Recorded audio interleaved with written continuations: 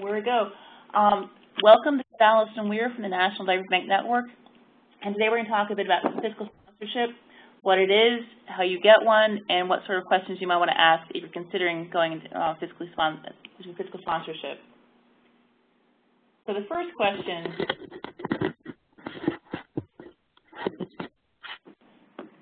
and we're going to talk a little bit about what fiscal sponsorship is, pros and cons, how to look for fiscal sponsor, and then we've got, I'm really excited to say that we have 3 diaper bank representatives who are currently fiscally sponsored projects, so fiscal sponsors, and there are a lot of different, it's a nice diversity of size and experience, so I think we'll have some great insight from them.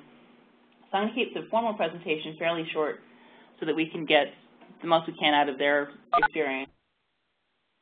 The first, I think one of the first basic things is, and by the way, happy tax day.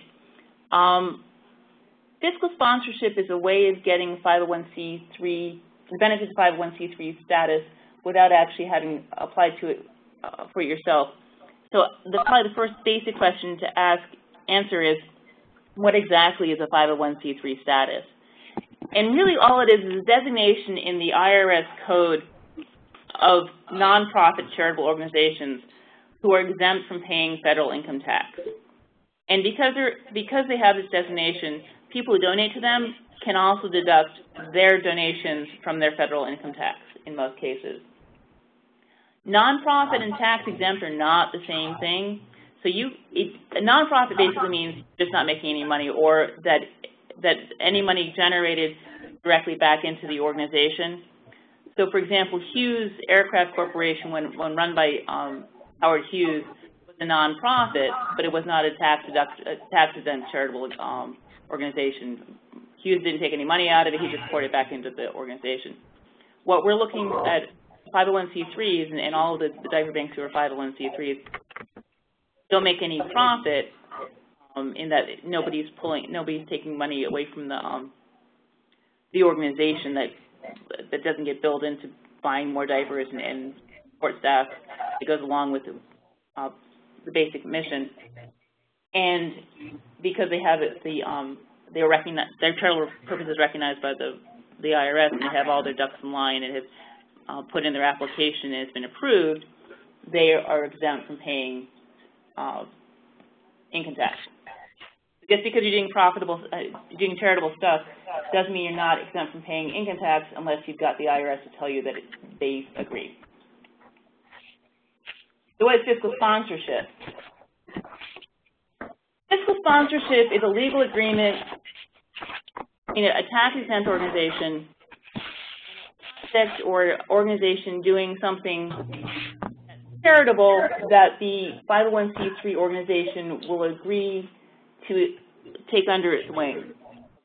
The project might collect funding from the 501c3, but basically the 501c3 serves as sort of the overseeing, guiding principle, guiding organization for the project. And there are a couple of different models, some where the 501c3 has complete control over the project, and others where it's more of a contract relationship, or that the project has a bit more autonomy. But in all cases, donations that are made to the project go through the 501c3 and are donations to the 501c3, which then, under its agreement with the project, provides funding to the project, and it may provide funding only from those donations in the name of the project, or from its own funds, or from other sources, other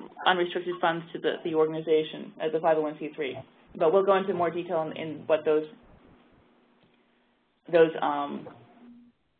different models are.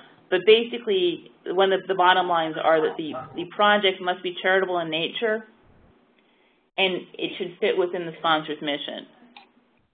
So if you have a 501c3 arts organization, would not be a great fit for a diaper project unless that diaper project is going to benefit artists, for example.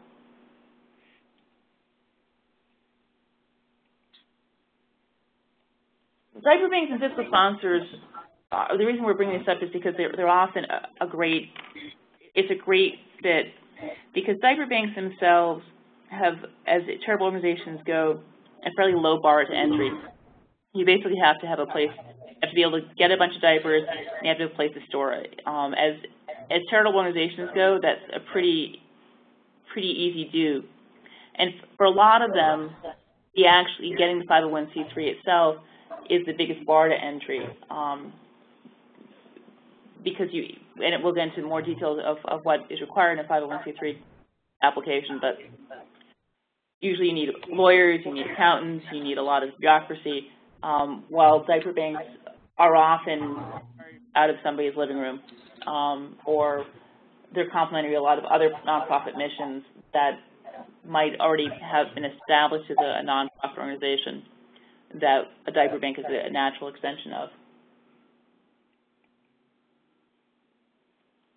So there are a lot of 501c3s, and there are a lot of reasons for being a 501c3.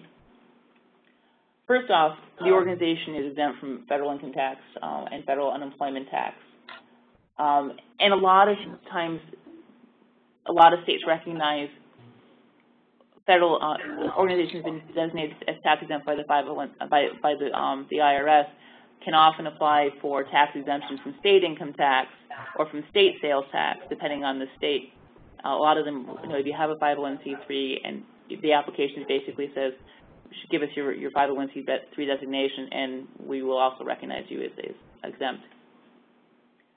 A lot of funders require that an organization have its 501c3 designation, mostly because it allows the funder to take the donation off their tax as an exemption, as a deduction.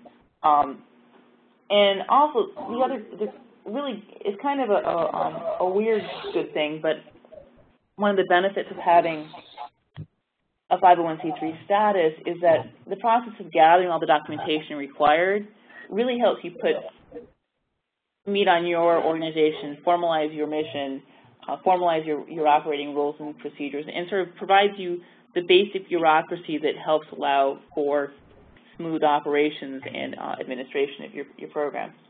And the fact that you've gone through the whole process and have been designated a 501c3 by the IRS can give you a real credibility boost.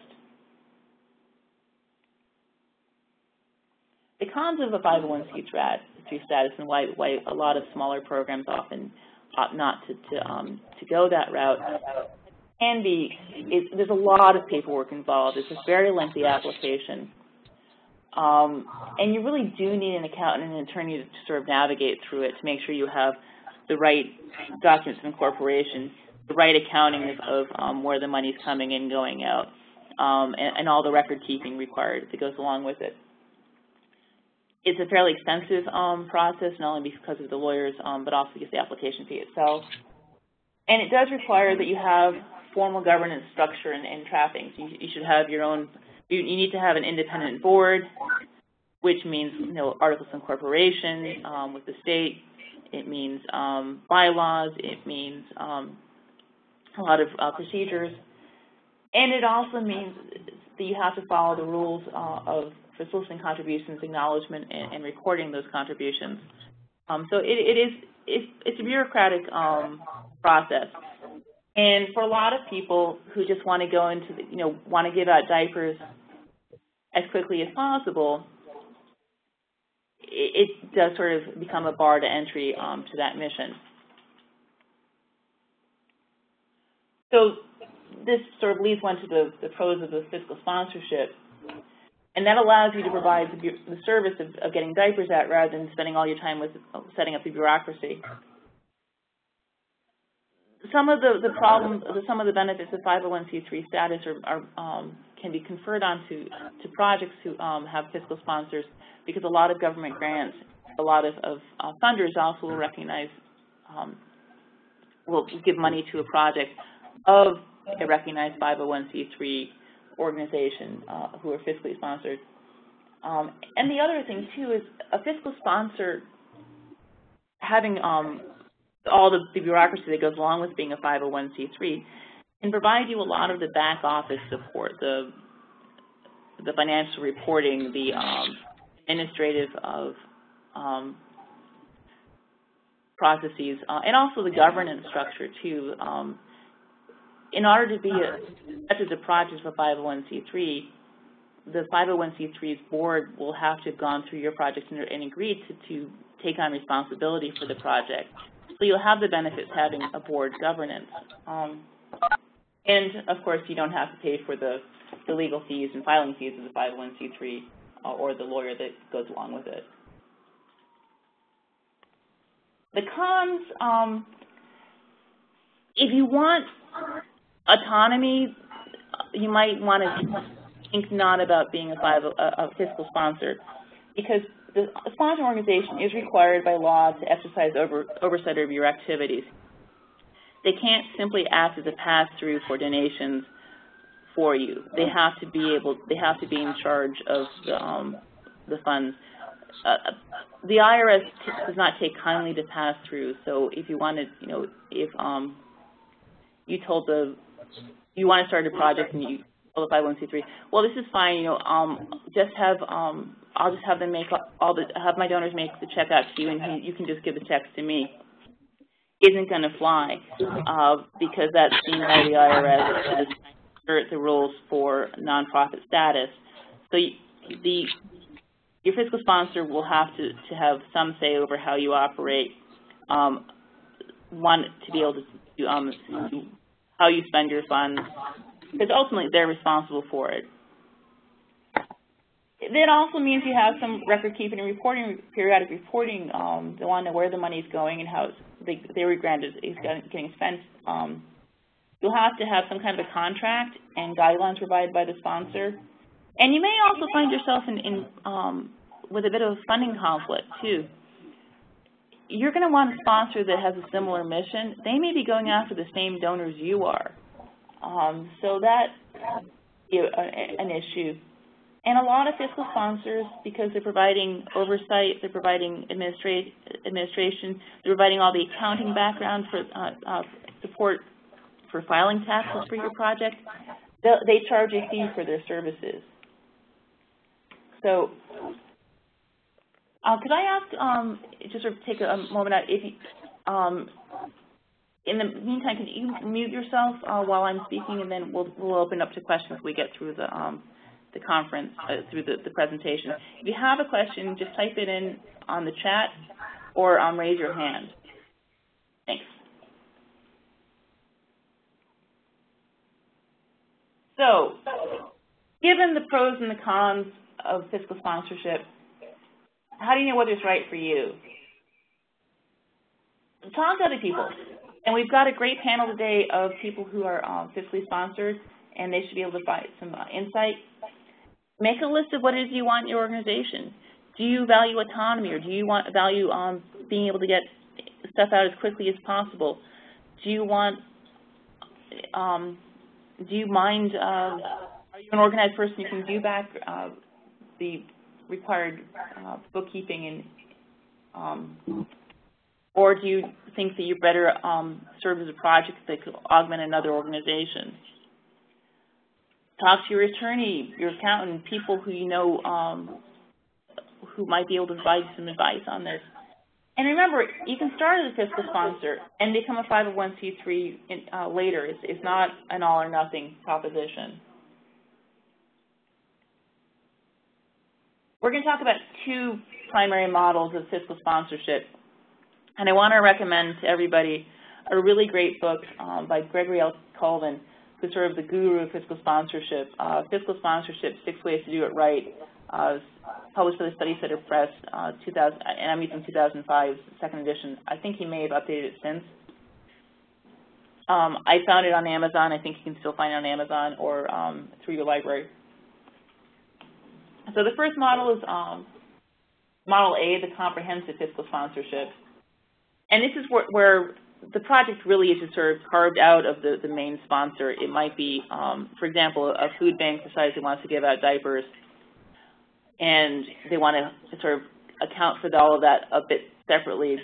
the project belongs entirely to the sponsor. It's not its own separate entity, and the project personnel are employees or volunteers for the sponsor.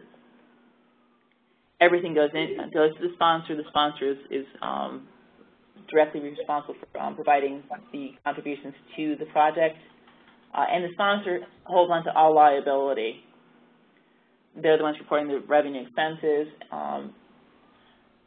The sponsor may choose to have an advisory committee for the project, maybe the Diaper Bank committee, or that can sort of make recommendations to the sponsor on various things about the project, like what the budget should be or anything along those lines. But ultimately, the sponsor owns everything. Well, that was the other thing I forgot to mention, a benefit of fiscal sponsorship. Fiscal sponsor may provide you the insurance too if you're not sure, but as well as some other legal background, administrative costs. Anyway, so the legal steps, basically the project director or advisory committee has an agreement with the sponsor. The board has approved the sponsorship program, and all the fundraising is done in the name of the sponsor. It's sort of the board of the sponsor says we want to have a separate project, but it's not legally separate and apart from the sponsor.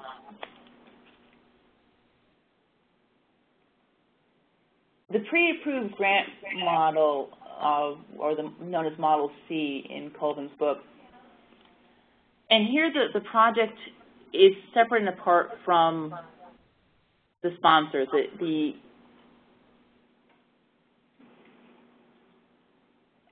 grantee has its project, and in a lot of cases it's approached the sponsor, says, we want to do this. It is a separate legal entity, and it's not a 501c3 yet, but it is separate and apart from the sponsor. The project personnel don't work for the sponsor.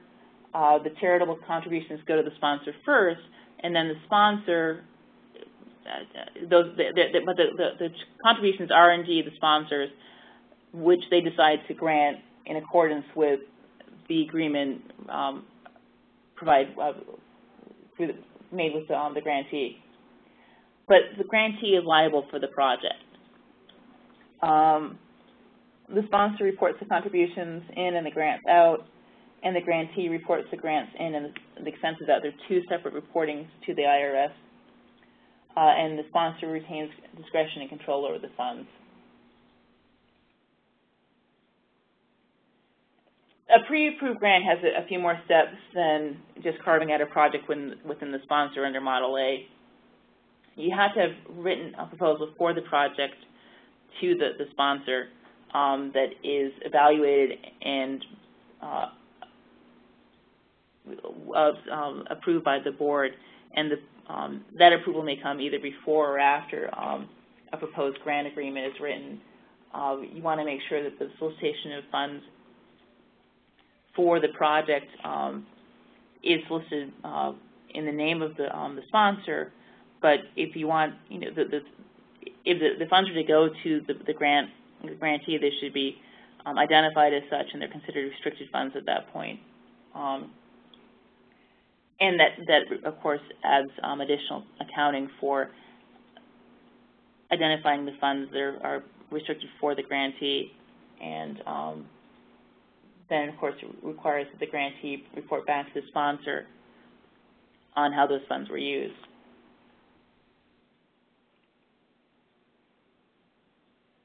So since the fiscal sponsor is taking on the liability and also, is being asked to send their money that would otherwise be going to them to this project, why do people go into fiscal sponsorship? What's in it for the fiscal sponsor? And I think this is important to understand too when you're going out looking for a fiscal sponsor, just so you have a better feel for what kind of organizations might be interested in sponsoring your program. For a lot of fiscal sponsors, it's a way of branching out from their central mission, but within the same core program. So if a food bank, for example, has been getting a lot of requests, it gives out food and has been getting a lot of requests for diapers and other basic needs, having a diaper project is a way of, or having help sponsoring a diaper project that would benefit their agencies as well, is a way of branching out. It also allows the fiscal sponsor who tends to, I mean, especially since you're talking about well-established programs, they tend to have a fairly strict, a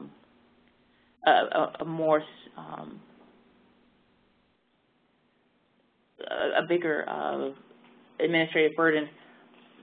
It allows them to branch out and try different things within the realm of projects, be a little entrepreneurial, a little more flexible, because their projects are smaller, they're smaller, they can make decisions more quickly and act more rapidly without the process going through, provided, of course, they've been approved by the board.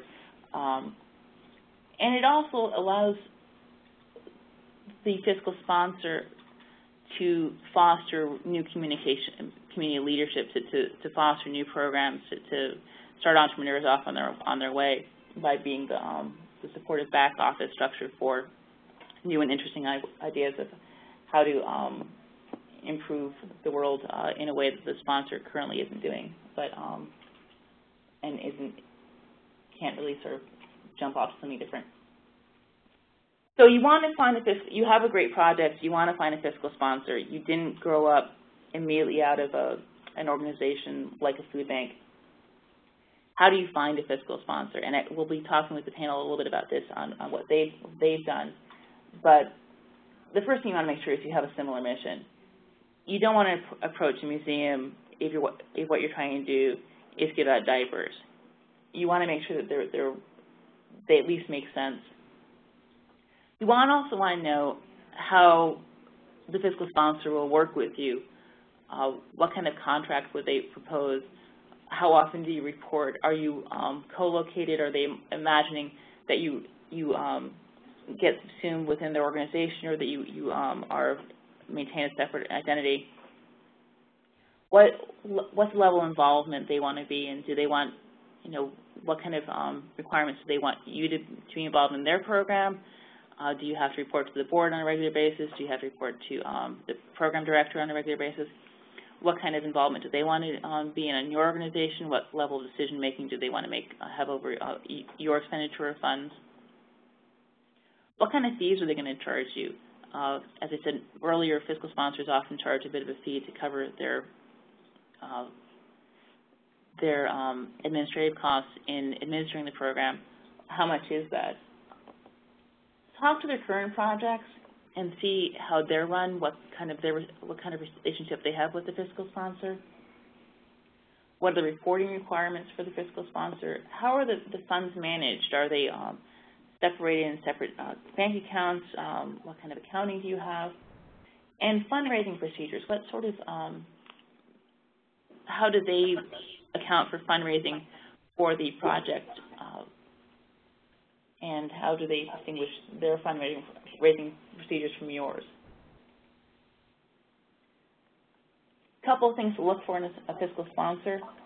There's a national network of fiscal sponsorship sponsors, and there's also some organizations that accredit fiscal sponsors that do this on a large scale. That certainly is one great way of ensuring that they have procedures and that they're familiar with the process of being a fiscal sponsor. Make sure they have reserves for their operation. Check their references for leadership and financial services. You might note, too, that the really professionalized fiscal sponsors, like Tides and a few other organizations, often require that projects have already done their own level of fundraising and to have a certain threshold amount before they take on that project as a fiscally sponsored project of their program.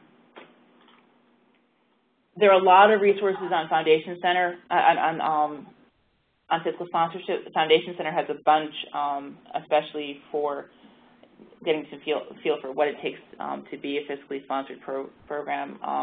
The Tide Center, as I mentioned, is a large fiscal sponsor for a lot of organizations in California.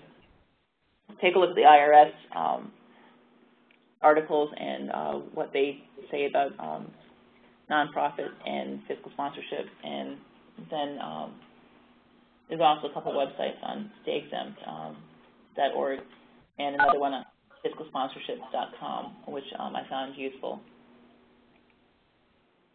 So I'm going to open this discussion up to a panel discussion. I'm really thrilled that we have 3 panelists from 3 different diaper banks of different sizes and experiences who can help explain what they've done as fiscally sponsored programs, why they went that route, and what they would recommend to folks looking for a fiscal sponsor. So we've got Lisa Trong of Help a Mother Out, located in the San Francisco area. She's a project of the Community Initiative. Jackie Lang and Francesca Cook of Baby to Baby, which is a project of community partners in Los Angeles. And Anne McBroom, A Small Hand, which is a project of the Edinburgh Christian Church in Edinburgh, Virginia. So if I could ask each of you in that order to tell me a little bit about why you chose fiscal sponsorship as opposed to, why your organization chose fiscal sponsorship as opposed to going on the 501c3 route, and immediately how you found your current fiscal sponsor, and are you considering going independent, and if so, why or why not? Lisa, would you mind starting? Yeah, thank you, Allison. So let's see, to answer the first question, why we chose to go with the fiscal sponsorship route, I actually, before starting a family and starting Help a Mother Out, I actually used to work for the Tide Center, so I was really familiar with the fiscal sponsorship model and what that model offered emerging projects and nonprofit initiatives. So we chose fiscal sponsorship just because, you know, we knew that we didn't want to focus on building the infrastructure that it takes in order to start an independent 501c3 organization. We knew that we wanted back office support, for instance, human resources, liability insurance, all that sort of thing. And the big thing is the financial services was a huge thing. How we found our current fiscal sponsor, so our current fiscal sponsor is Community Initiatives. We actually started out as a fiscally sponsored project of a foundation here called Point Foundation, just because we were starting out with basically, you know, 0 funds, and we needed a vehicle and a partner to help us raise enough money so that we met the financial threshold to go to Community Initiatives. And whether or not we have plans to go independent, yes, we do, but we really want to focus on building the organization right now. So I think that that's definitely in the long term, you know, a long-term goal of ours. But, you know, it's really, we really are really happy with the services that were provided through our fiscal sponsor. And it really allows us to focus on our program and building the program and furthering our mission. Great, thanks. Jackie and Francesca, why is Baby to Baby a fiscal sponsor? Hi, Allison. This is Jackie, and I'm here with Francesca. And so Baby to Baby was founded in 2006. I think much like some of the other diaper banks in the network, some women were they're just running it out of their garage. And when they were sort of ready to grow a bit, my understanding is that our founders, who are no longer with us, didn't quite have the time and expertise to manage the financials, all the incoming donations, and some of the legal work. So they sort of looked for some help in that area. And they had a very small team. They didn't even have many volunteers. It was really just an effort among a handful of women who were friends. And they went to an organization called Community Partners, which is based here in LA, and they are a fairly large nonprofit who their main purpose is to fiscally sponsor other projects. So they have, I think, maybe 300, 200 or 300 projects under them, most of them with fairly small budgets. And so when Francesca and I came on board a few years ago and our co-presidents came on board in 2011, who serve as our leadership now, they sort of inherited the fiscal sponsorship model. And we've been with them since then. And I think for us, we've experienced a lot of growth in the last few years, and the services that they provide are very, very helpful. So they do all of our billing, they help us with our payroll for our small team here. They do our insurance, they do our human resources work, they help us with all of our contracts, legal work and liability. So they've been really helpful in those areas just because we don't have the expertise in those areas in-house, and we really want to focus on our programming and we're just reaching out to the community and really getting diapers and clothing and gear into the community. That's really where we want to focus, and then also on fundraising. And so having them to help us with that is really, really fantastic. I would say that the downside of that is that rather than paying them for those services, they do take a percentage of every financial donation that we receive. It's typically about 9% when individuals donate, and then for grants or government contracts, it can be up to 12%. I think we're sort of split here in the office. I sort of feel like the services they provide are really, really beneficial. Their expertise is fantastic. It's certainly not something that we quite have the manpower to handle in-house at the moment. I know other of my colleagues would maybe disagree, and I think that we all sort of agree that the biggest downside of that is that they do take a pretty substantial chunk of our financial donations. And we don't always feel that that's exactly, we don't know that their services are quite up to what, they're taking the exact same percentage out of every donation, and we don't, sometimes we feel like that's maybe more than what we're getting in return. So that said, we filed to separate from community partners and have submitted our paperwork to become an independent 501c3, but it's certainly been a pretty long process. Definitely takes a lot of time and energy and commitment, but we're excited about it, and we feel like we'll have some more autonomy once we do that, and I think that's sort of the main goal for us. Well, congratulations, that's wonderful. That does remind me of one thing I forgot to mention. The 501c3 process can take a long time. They say on average 6 months, but I think it's been taking a bit longer given the recent scrutiny of programs under the IRS lately. So I've heard of some programs taking as long as a year. So fiscal sponsorship. Yeah, and I think for us, just to have that autonomy, because I think it may be different if you were under another nonprofit that you were maybe one of their only projects. They didn't have such a wide, this group that we're working with, they have hundreds of projects under them, so we don't quite get the time that we need from them. We kind of struggle with that. We like to turn things around really fast, and sometimes that's a long process with them. There's a lot of paperwork, and because they're managing so many projects, we just don't quite have that autonomy. But they do provide, expertise in a lot of areas, and I think there's a lot of things that we have been beneficial from partnering with them. Great, thanks. Sure. Anne, what has been your experience with Small Hand?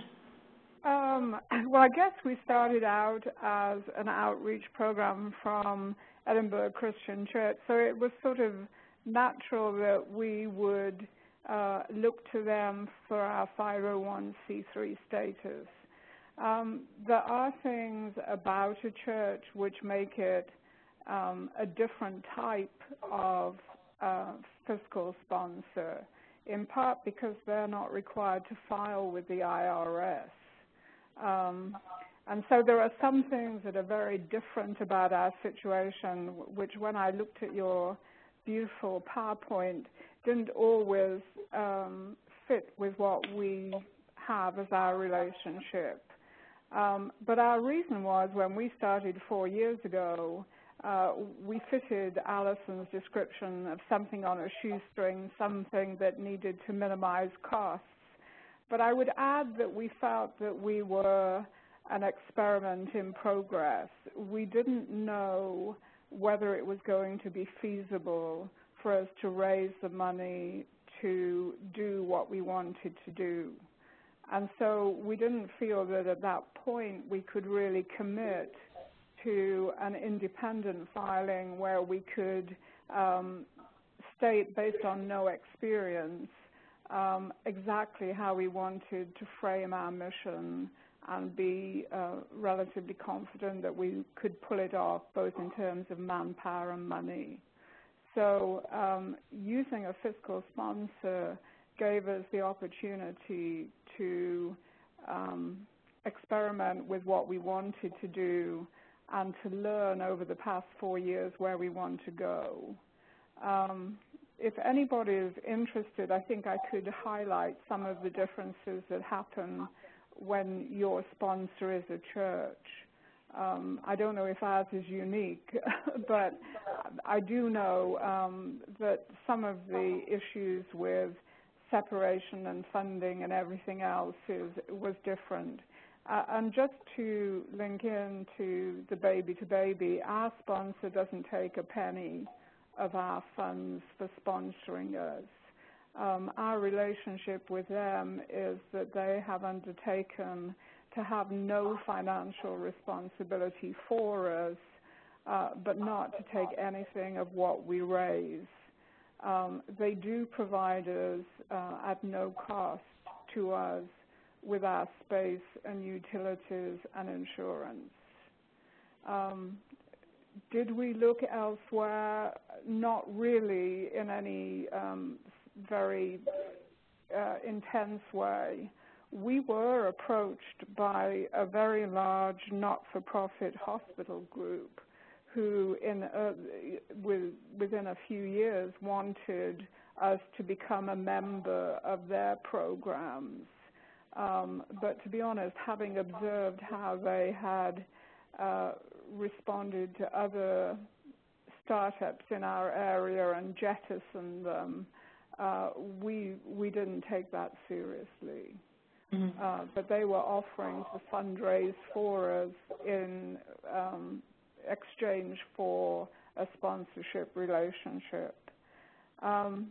We are actively exploring a 501c3 of our own, and it's probably for what sound like odd reasons. One is because of our church's non-filing with the IRS, we would like to gain more transparency of our funding. We are totally transparent within our own website about our income and expenses and where we stand financially, but I realize that to many people that is not the same as something which potentially could be audited. So that is something I'd like our own 501c3 status to bring. The other is that not in the land of the diaper, but in the land of getting some other materials which we want, mainly food. We are barred from applying to some of the major grant holders like Kellogg simply on the basis of our relationship with the church. So it has some disadvantages for us. Oh, that's interesting, yeah. Does anybody have any questions for the panel?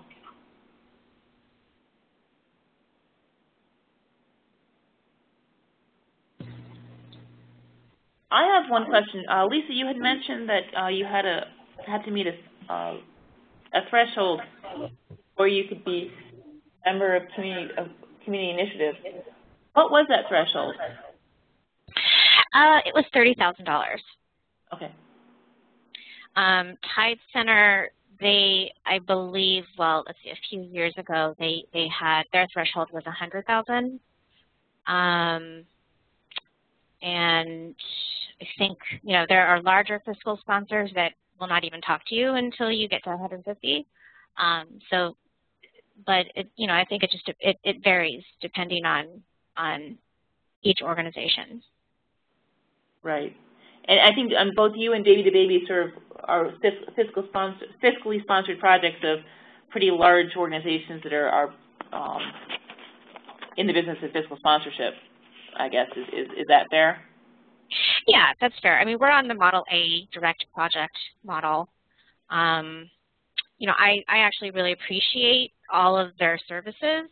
You know, they do take an administrative fee. But for us to be able to build up our infrastructure in order to utilize, you know, in order to have that infrastructure would actually probably cost our program a lot more. You know, I mean, there's oversight, certainly, but I actually appreciate that in terms of grants management and the structure that they provide in terms of budgeting. Great.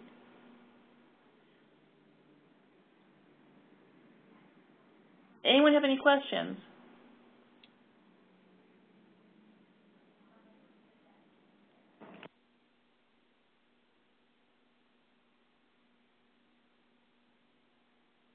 Jackie, you mentioned that you guys are going through the process of filing for a separate 501c3. How have you found the process to be? Has it been as onerous as so much that you'd think maybe find another fiscal sponsor, or has it been fairly straightforward now that you've gotten your, because you have a fairly large organization too compared to someone starting off. Yeah, I'll let Francesca take that because she has been managing that process. Great. Hi, Joanne. So I think the hardest part about the 501c3 application process was filling out the actual application. It's pretty long and tedious and requires a lot of information, and for our organization, we had to file, like you said, as a corporation first to get our articles and bylaws approved by the state, and then as the Baby to Baby Incorporated, we filled out the 501c3 application. So it was a lot of work to get the application filled out and complete and filed. But we filed earlier this year, I want to say late January or early February, and we're looking at probably 2 to 4 more months.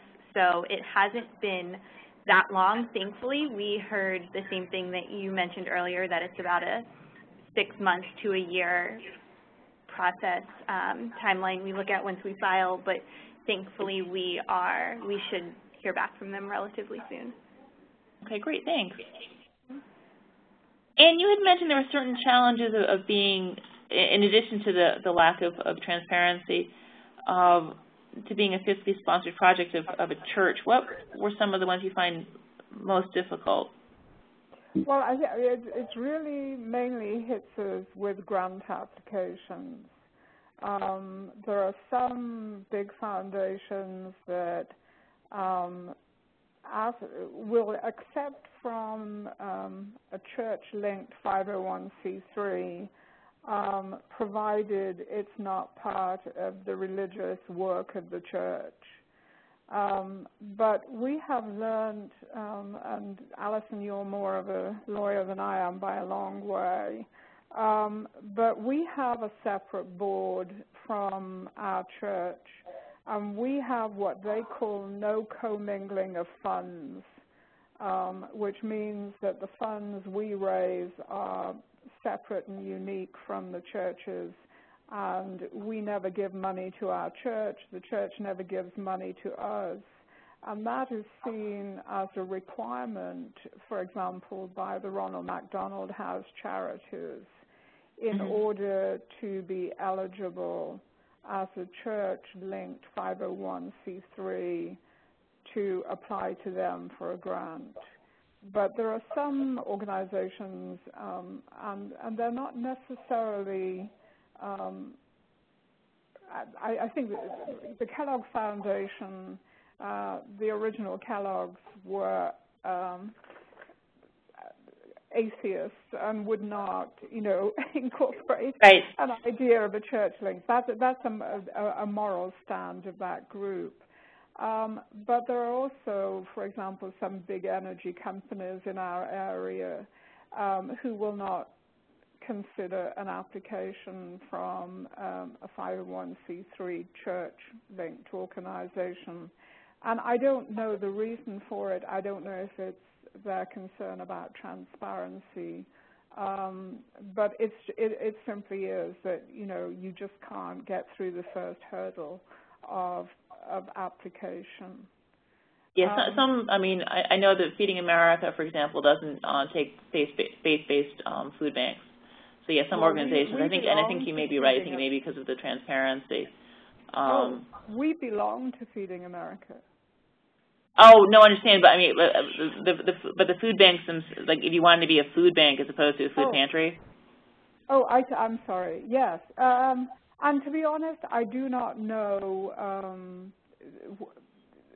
what their experience is in terms of the problems that they see, and it may not be sort of broadly of interest, but for example, within our church, we can hold a separate bank account, completely separate from any other part of our church, and that's a general facility for churches. So we can actually do the no commingling with no problem. Okay. But that may be something which, if somebody is looking for a sponsor, it can be very advantageous. It can be very, it can have some downsides. Right. But it is a way of finding a sponsor who appreciates what you're doing and possibly will do it at no expense to you. Right. Interesting. Okay.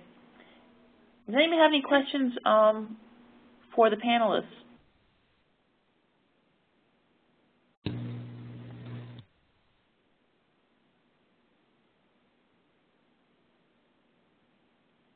Well, if I could ask the panelists to sum up the best and the most challenging thing they've found being a fiscally sponsored project, and let's start with Lisa. Okay, yeah, this is Lisa. I would say that the best part of being a fiscally sponsored project is that it's really enabled and empowered our organization, our grassroots organization, to grow and focus on our mission and fundraise. And I guess my least favorite part of it is that, you know, and as Jackie had mentioned, that, you know, there can be a little bit of a bureaucracy in terms of, you know, filing paperwork and you know, and you're not the only client or, you know, project that the fiscal sponsor is managing. So, you know, what is important to you may not necessarily be important to, you know, the finance director or the accountant. So right. Sometimes those sorts of things take a little while longer and are a little bit more cumbersome. But, you know, I feel like it's, you know, in the end, it's worth it at this point in our evolution. Great. Jackie, what do you guys think? I agree with Lisa. I think the benefits they were really substantial for us, and I think they still are, especially as we've had a lot of growth in the last year or two, helping us sort of manage that growth and really to provide expertise about things that we're not quite experts in-house has been really really fantastic. And just having that sort of legal advice and an extra eye for contracts and things that just allow us to focus on our programming a bit more. I think that's probably the best benefit we've received from our fiscal sponsor. And I would say the challenge for us was just that lack of autonomy and sort of being a part of a bigger system that didn't allow us to move quite as quickly as we would have liked in some circumstances. Hey, great, thanks. And Anne? Well, we would never have been able to begin without the backing of our sponsor. we didn't have the money or the manpower to go through a 501c3 before we opened our doors. And it's allowed us to really experiment in a constructive way with how what our mission was going to become. The downside is that it forced on us, I think, the requirement to be very savvy about how we were reporting, how we were keeping our books, how we were organizing our board, defining our mission. Why? Because otherwise we wouldn't have got any grant money. Right. All right. Well, thank you all very much for joining us, and I want to thank the panelists so much for joining us and sharing their wisdom. If you have any questions about fiscal sponsorship, I'm happy to take any questions. Give me a call at 203-821-7348, extension 2. This is Alice with the National Diaper Network, and thank you for joining us. Bye-bye. Bye-bye. Thanks. Bye.